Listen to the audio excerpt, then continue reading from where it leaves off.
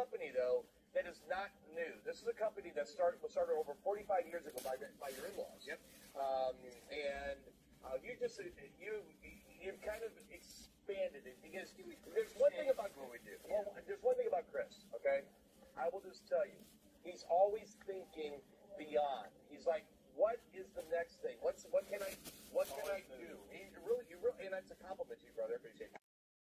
Company, though, that is not new. This is a company that was started over 45 years ago by your in-laws. Yep. You've kind of expanded it because